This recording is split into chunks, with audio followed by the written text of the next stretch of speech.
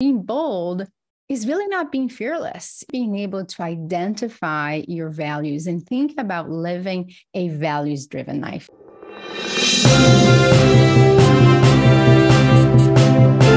Hello and welcome to MoveConversations. This is your host, Venkat. In this episode, we are delighted to have with us Dr. Luana Marques, author of Bold Move, a three-step plan to transform anxiety into power. Dr. Marques is Associate Professor of Psychology in the Department of Psychiatry at Harvard Medical School. She's also the Phyllis and Jerome Lyle Rappaport MGH Research Scholar for the period 2020 to 2025 at the Mass General Research Institute at the Massachusetts General Hospital. Dr. Marques, thanks for accepting our invitation soon after the release of the book. Welcome to the show. Thank you so much for having me. I'm delighted to be here with you. Our pleasure indeed. So, in the book, you open with the statement, bold life is a life in which you're showing up fully as you. So what are the key elements that make up showing fully as oneself? So in the book, I talk about this idea that showing up fully as yourself is really being able to identify your values and think about living a values-driven life. Often when we are anxious, we are being driven by our emotions. So we are living this emotion-driven life. So if we're anxious, anxiety tells us not to do something, we walk away and we end up stuck. And so really living a bold life is fully showing up as you, as, with our strengths and our weakness, but really being driven by our internal compasses, which are really our values. Mm-hmm.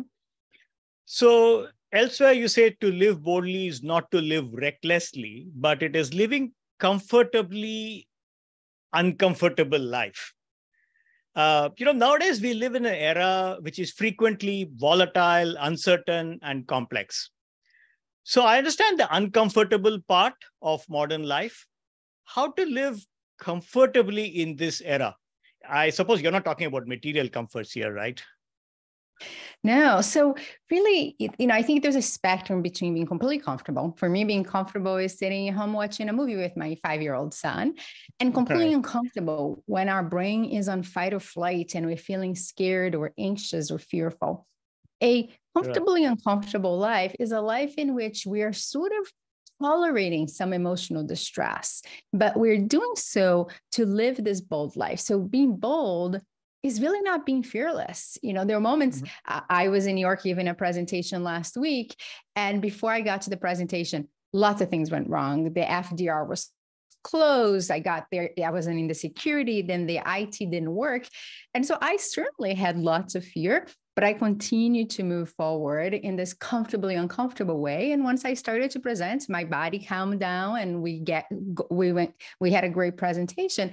But, often in moments like that, we are so thrown off that we just, want to paralyze and freeze. And that's not really a bold life. A bold life is that life that we are sort of moving towards the things that matter the most. Right. And that transformation, for that, you propose a three-step plan. So tell us more about that three-step plan. What does it cover? So to transforming desire into power, we really need to first, before I even talk about the 3 steps, we need to identify what gets us stuck, right? And so the beginning of the book is really about the concept of psychological avoidance. Psychological avoidance is the quick fixes of life, is anything that we do that brings discomfort down fast, but tends to get us stuck. And so it's the person that gets home in the end of the day and have one too many drinks. Is the person that is in a job that they dislike, but the fear of the unknown keeps them stuck. And so once we identify avoidance, then there are 3 steps: shift, approach, and align. Shift is really designed to change the way we talk to ourselves. Approach is going towards discomfort instead of moving away from it. And align is living a value-driven life. So in short, shift will be about changing perspective. Approach will be to help you overcome, whatever you're avoiding out of some discomfort or fear. Am I on the right track in understanding? And Yes, align is, as you said right at the beginning, it's about aligning with your personal values. Is my understanding correct so far? 100%, right on point. So, the importance of shifting one's perspective. There's also a very famous saying in Indian languages, Hindi and Urdu. It goes like this. It says, Nazaria badlo, nazare badal jayenge, which literally means change your perspective and the scenery will change. So can you give us a step-by-step method how to change our perspective? I love that saying first. That's great. I should have added that to my book. In the next edition, you can in the next edition, I'll have to add that, or actually to my next book that I'm writing already about transitions, because it's really about shifting. So it is. Often when we're scared, we are like animals with blinders on. Our vision becomes sort of catastrophic. We predict the worst case scenario, and we predict we can't handle it. It becomes this sort of black and white view of the world. And that kind of scenario, we are limiting our possibilities. And so to shift is really to pause and first identify what we're saying to ourselves. Right. In the presentation in New York that I just mentioned, the minute I got in the car and the FDR was closed, my brain was like, oh my God, they're going to be so angry at you. They're going to hate you.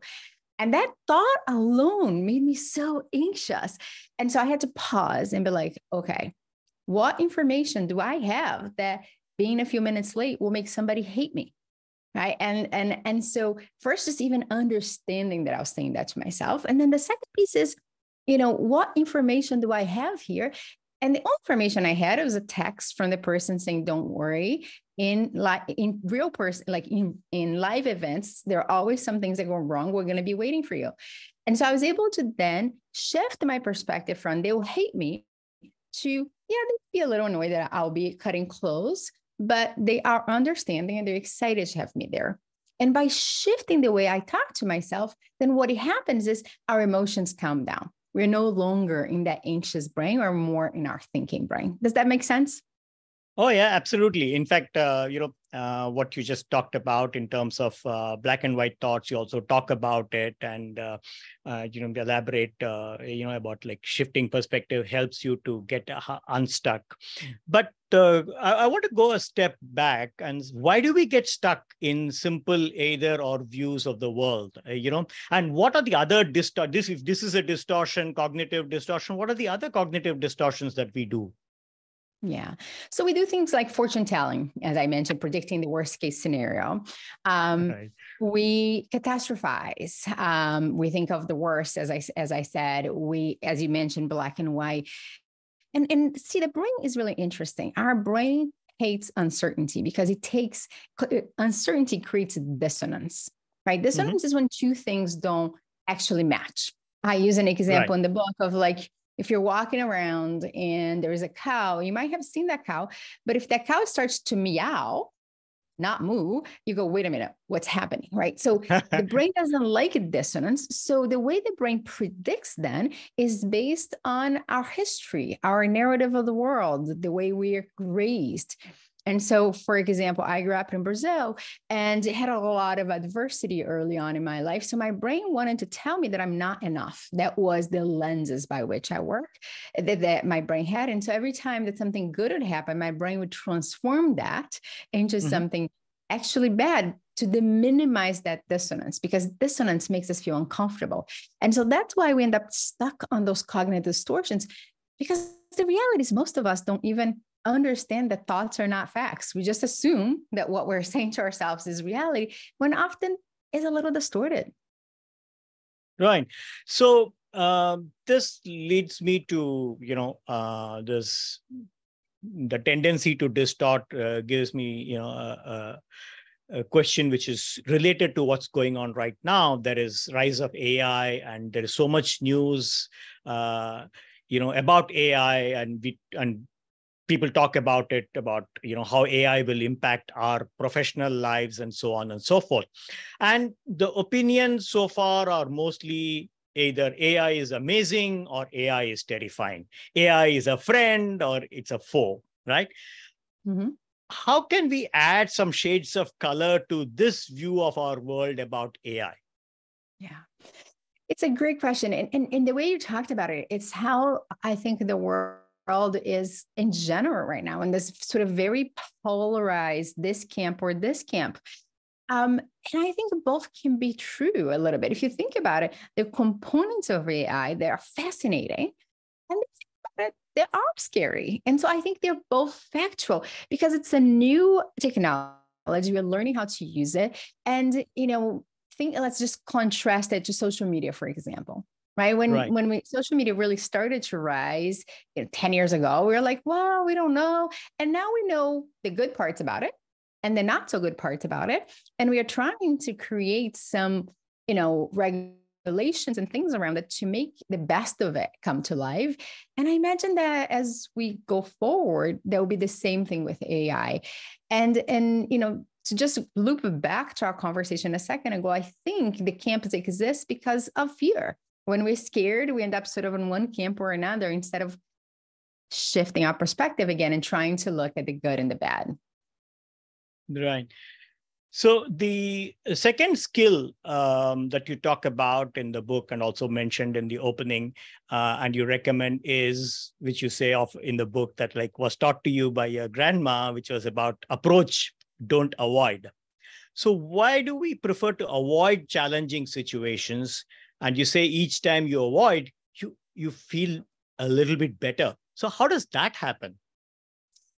Well, so we are actually biologically wired to go away from discomfort. Our brain does two things. It predicts, as we've been talking about, and it protects us. And often it perceived threat, not real threat. So in the example I give in the book is when I was 15, I moved in with my grandmother and my brain just assumed that people would make fun of me. The strangers wouldn't like me. I came from a small town and my brain just created this narrative that people were scary. And I was avoiding making friends. I was avoiding talking to strangers because my brain just had this prediction, right? That was real threat, but it's really perceived threat, not real threat. And so to approach is this idea that we actually go towards discomfort. Now, it's important to remember that I'm talking about perceived threat. So I'm not suggesting you run in front of an ambulance, right? I'm suggesting that we really go towards discomfort in a way to actually help us overcome it. And, it changed my life, really. I love approaching because of it. Yeah. But, the other side of it is while extroverts and ambiverts approach, may work in situations involving people. What about suggestions? What are the suggestions that you would have for people who avoid certain tasks? Right.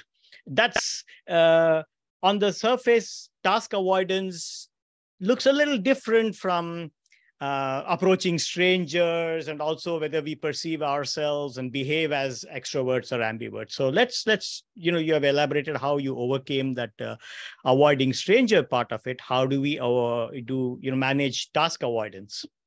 Yeah. So, it's interesting because the mechanism is sort of the same, although it looks different. People that procrastinate, what happens? They wake up and they say, okay, I'm going to write this email. And then there's probably a narrative in their brain already about they may be uncomfortable, for example, or that, they needed to do something else before. And so they put it off. And putting it off, the task makes you feel better momentarily. You focus on something else that's not as uncomfortable. But then when you go approach the task again, your discomfort actually increases. And so it becomes a chicken and egg problem because you're procrastinating, you're avoiding something and you procrastinate, but then procrastination creates anxiety and then anxiety leads to procrastination, right? And so then I find people really being stuck. And so the way you approach this, and I actually do this, I often in the morning, the first thing I do is the thing I don't want to do that day. So if there's something on my to-do list, I just take away what psychologists call anticipatory anxiety. Because the anticipatory anxiety is the anxiety you get before a task that's uncomfortable. So if I have to have a tough conversation with somebody, I set up that meeting for the morning. If I have to compose an email that I don't really like, I actually put time on my calendar to do it first thing in the morning. And that's a trick that really takes away this anticipatory anxiety. And what I've learned is the more you train your brain to approach discomfort, the less discomfort you actually feel. Now, we talked about it already. Being bold is not being fearless, right? So there will be some level of discomfort. Having a conversation about asking for a raise, or telling somebody you're upset with them, or having a tough conversation with your partner, those going to have some discomfort. But the longer you avoid, the discomfort just grows. So that's why I suggest approach, not avoid. So for the tasks also, because like, for example, tax filing is for some people is a nightmare, and they postpone, and then on the last day or last week, they can't get all the details or papers together, and so on and so forth, right? 100%. I mean, I was talking to my brother-in-law yesterday, and he was supposed to spend the weekend with his kids. He's divorced currently, but then he couldn't because he had to do continue education for his job, and he left it for the last weekend. I was like, Christian, like, you had 6 months to do this, right? And it just gets worse and worse for people. And so that's why I think for tasks, it's so important to plan ahead and minimize that anticipatory anxiety and really try to go for it first thing in the day.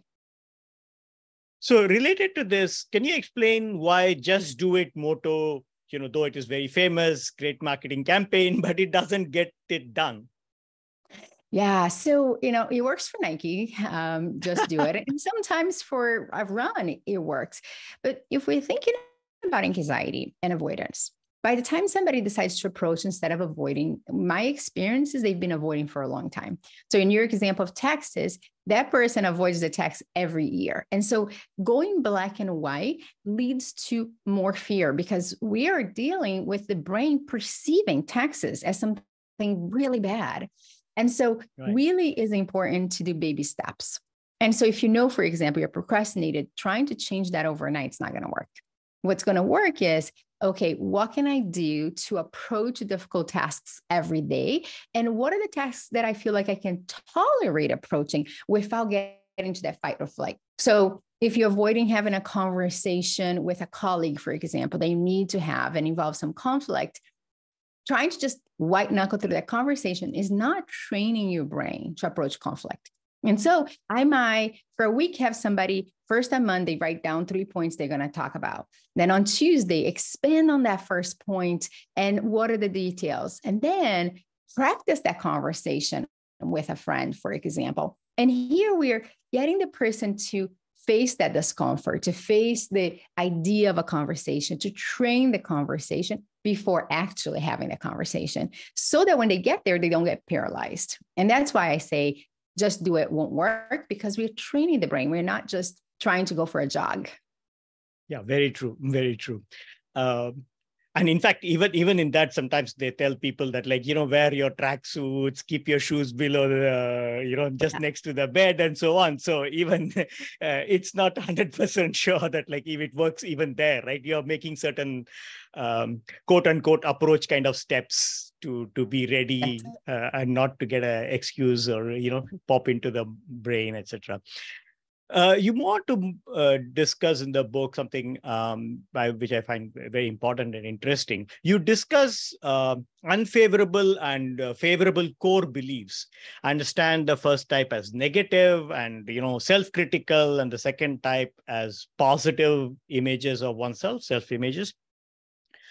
But what's happening nowadays? Again, I wanted to tie this to what's happening nowadays. Thousands of people are getting laid off from top IT companies.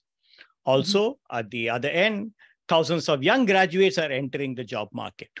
When these people make career transitions or enter a new job, new industry, etc., how can they use this strategy that you talk about to develop and practice favorable core belief?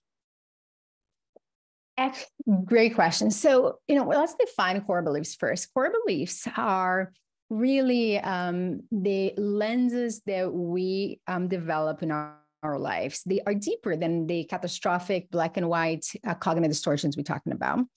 I shared mine already, which is I'm not enough. So that's a belief I developed as a child. So most people don't even understand that their brain's operating with that belief. And so, a core belief that is unfavorable like I'm not enough, basically takes in information, changes that information, and then makes it negative versus a core belief of I'm worthy of love or I'm lovable, right? That core belief tends to lead to more resilience.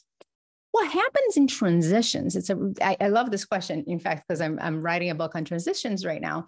And what happens in transitions is it activates whatever core belief you have, right? Because it's a new scenario. The brain does not like uncertainty, like I talked about. And so the first thing I'd suggest for anybody entering the job market or, just actually losing a job. I have one of my best friends just actually got laid off. And, first thing she was like, it's okay. It's okay. And I was like, well, is it really okay?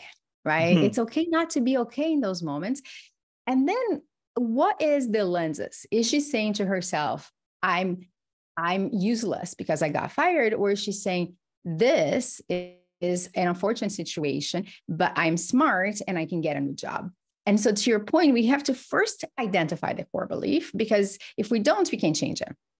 Right. And in transition, there is a core belief. And so the first thing is listen to yourself, write down some of your thoughts, for example, and look at the list of core beliefs and ask, what is my lenses? And then really practicing actions that are aligned with your core belief is very helpful. So let me give you an example. I had a patient who had a core belief of, she said to herself often, she's stupid. Now, this woman was about to finish her PhD at Harvard, in one of the Harvard schools. And so I said to her, okay, let's look at this. I'm stupid and I go to Harvard. And when I said it out loud, she went, oh, I guess that doesn't close. I said, okay, so what kind of people actually go to Harvard? She's like, smart people. I said, okay. So now let's talk about, I know that you don't call yourself smart. I'm not asking you to just change overnight. What I'm asking is, are there actions that you take every day that would be consistent with a person who is smart? And she says, yeah, I write papers, I do this. And we created a list. And so really, I helped her practice actions that aligned with a more favorable core belief in such a way that we are boosting that part of her brain, right? It takes a while to change core beliefs. And so it's not going to be overnight, but by practicing actions that align with a more favorable core belief that you imagine about yourself, you're able to then start shifting that. Does that help a little bit? Oh, yeah, sure. I wanted to revisit, another point you made at the beginning of this conversation. You said brain makes faulty predictions. So how does our brain make faulty predictions? And could you share some, thoughts from your own experience when you said that, in fact, it was unbelievable for me when I first read it, that when a top journal accepted your paper, your reaction was not what anybody would expect it to be. So tell us, how did you, react and how did you deal with it? So, the brain, it's interesting because we're used to update operating systems of our computers, but we never think about updating our brains, right? And so even to me, it took years to really understand that because, my brain had this faulty operating system, which is the lenses, the core belief is I'm not enough. And so I got accepted to this major journal and I was the first author. And so as an academic, that's a big deal, right? You get really excited. And in fact, I didn't put this in the book, but it got accepted without revisions, which is unheard of. Unheard of, absolutely. Unheard of. And so the paper got accepted without revisions. And I remember I was saying at dinner with a friend, and I was like, oh, it only happened because the co-authors are really smart. My brain couldn't let me be smart, right? Because being smart and being not enough don't go together. And so the brain then changes the narrative to fit this core belief. And it gets us really in a bind because then we're not thriving. We're stuck in this faulty predictions. Right.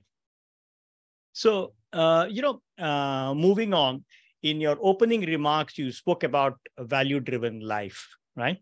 I wanted to ask you, you come from Brazil, we are here in Asia, whether it's South Asia or Southeast Asia.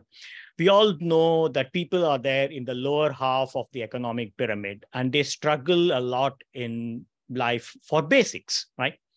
Yes. How to align your actions with your values if those people face situations where they may lose either career growth or business opportunities if they do that? Yeah, it's not easy. So the first thing I'd say about that is, although today I'm here at Harvard and I have a very successful life, it wasn't always that way. My mom had to hold on 3 jobs to feed my sister and I, to clothe us, to send us to school. And so when I think about aligning values with action in situations who are really challenging, it doesn't take the challenge away. It just makes every day a little more bearable. For my mom, education was such an important value. She really felt strongly that whatever it took to get us a good education is what was going to get us out of poverty and into a better life.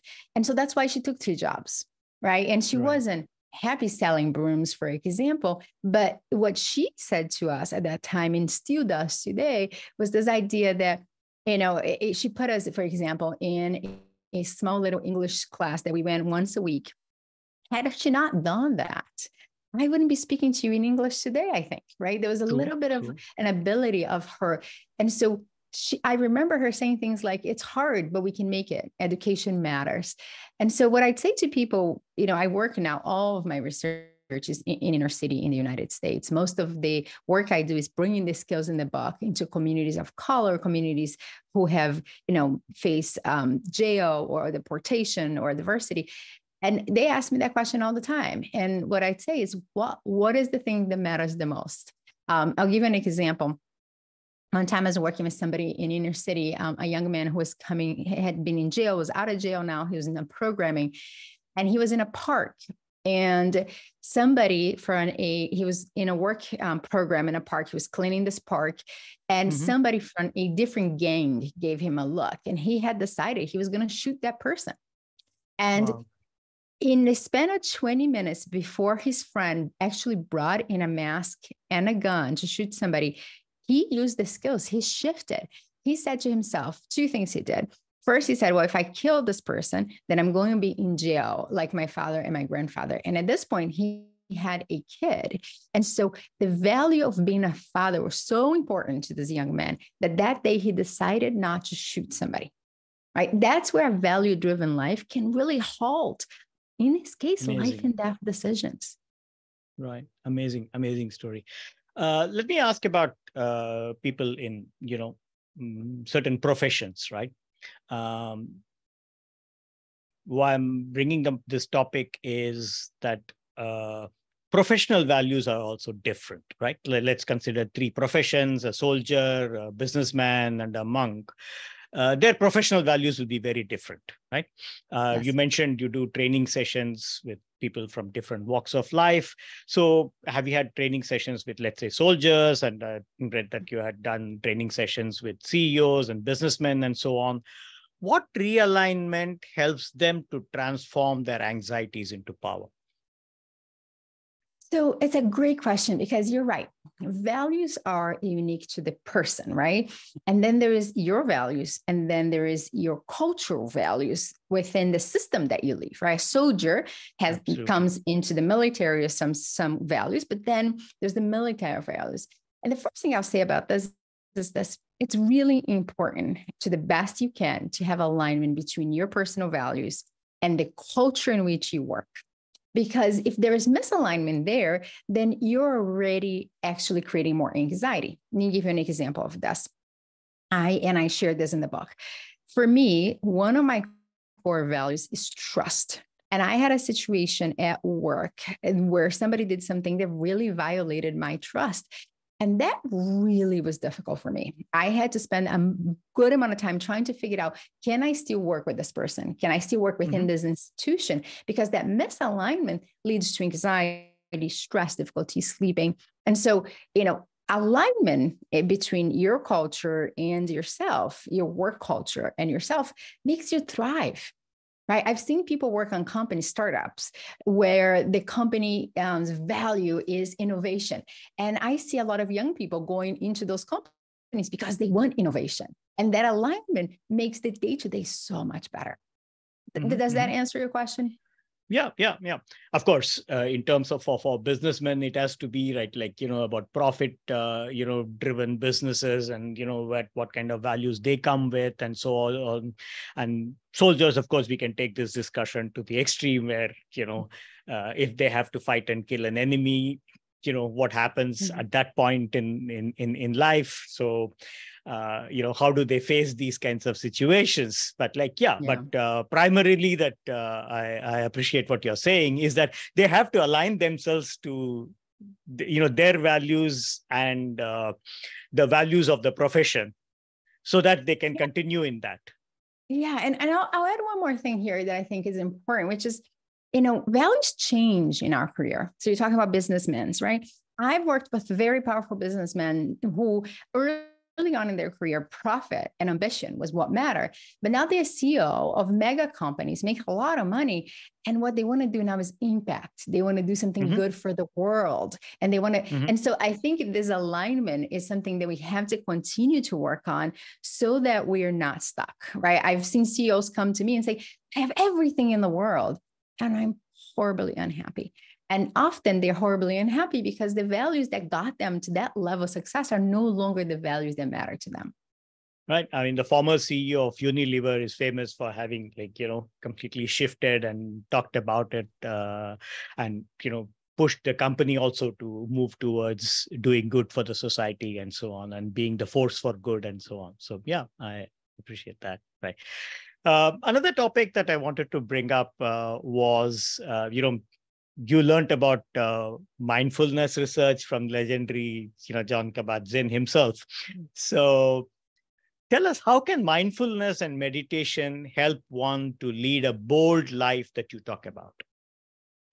Yeah, I remember the first time I went to see John Kabat-Zinn. So I read his book and I loved the work in his book. And so I went to see him in Boston in a workshop. And then I became sort of a groupie. I went to every conference John Kabat-Zinn would actually present on. It's just his presence, being around him, I imagine, is what it feels like to be around the Dalai Lama, perhaps even more exponential with the Dalai Lama. But so, mindfulness and meditation, and I loved how he said is paying attention in the moment, non-judgmentally, right? It settles the brain. It allows us to even observe. We've been talking a lot about shifting, but most of the time people don't even create space to understand what's happening in their brain. And so I think about mindfulness and meditation as like a fertile soil for a bold life, because you're creating space. It's like, Deepak Chopra's 7 Spiritual Laws of Success, right? To this day, like I love that book because in many ways allows you to really be present, be in the moment. And I think about it as sort of dropping in anchors so that you're here. And I think it's a necessary point for a bold life. Okay. That leads me to yet another question, related to your grandma's wisdom. You mentioned your grandma shaped your thoughts, helped you navigate the world around you in Brazil and later in USA. And you quote her as saying, "Be the water, not the rock." That sounds like a very Eastern philosophical concept. What did she mean by that? Yeah, my grandmother had so much wisdom. She never went to college, but she read a lot. And, she would say that there are 2 types of people in the world, especially in transitions and during moments of change. There are people that are so terrified of change and transition that what they really do is they behave like a rock, in the sense is that they want what they have. They're stuck and they don't want change. And so whenever change hits them, they get rigid. They fight it. They're like, this can't happen. And there are people that she said are more like the water, that when life hits your curveball, when things you go around, you go on top of the rock, you go underneath. The water never stops. The water is always moving. And, you may not like the obstacle that's in front of you. None of us like big changes in life, but we can't stop them. Right. And so she would really talk a lot more about this idea of a fluid life.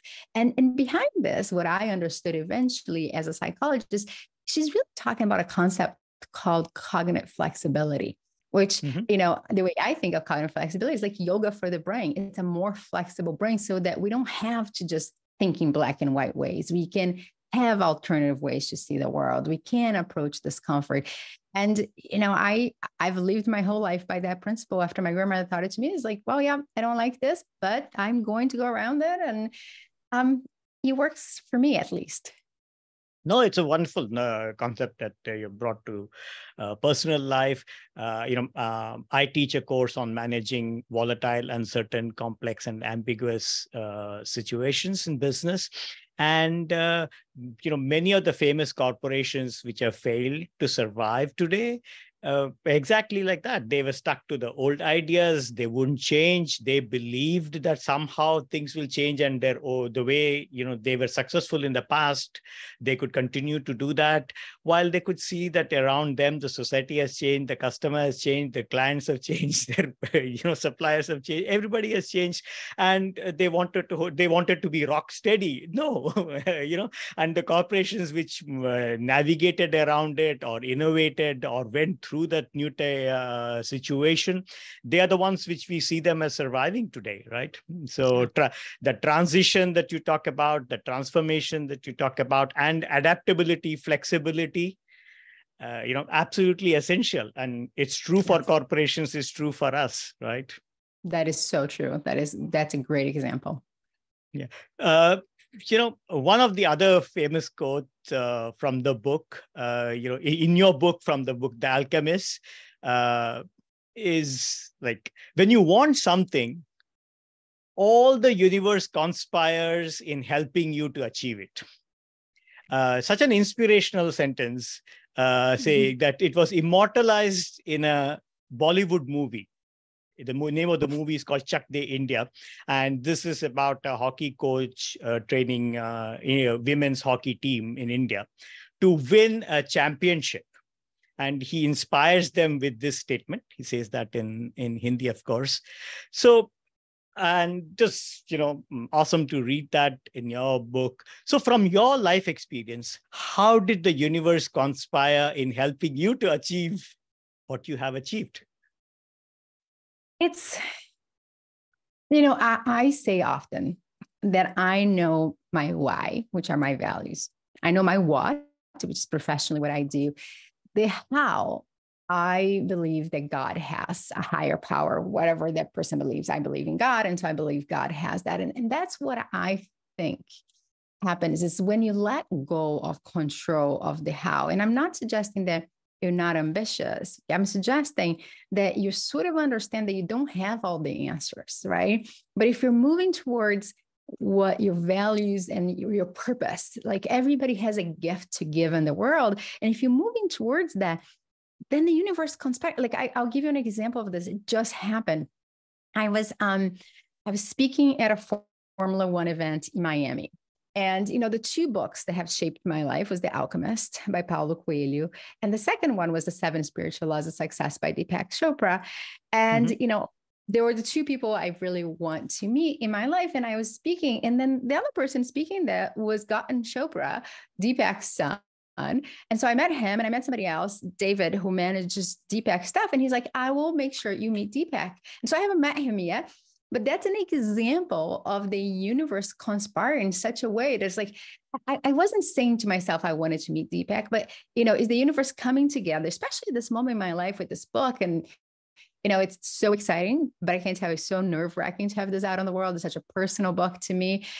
And then the universe is bringing people like you and other people together to sort of elevate this. And so even being here with you, I understand in Singapore, right? Like we're across the world and we are coming together. That's the universe conspiring in my mind. Absolutely. I mean, that's a brilliant answer. Very touching and moving how things have happened. You talked about your own life from a small town in Brazil to Harvard. It's amazing. And, we had a great conversations at Move Conversations, and we hope that we would be able to take some as well, some good inspiring tales as well as some plans to make a bold move forward in our life, and maybe able to make a bold life in the future.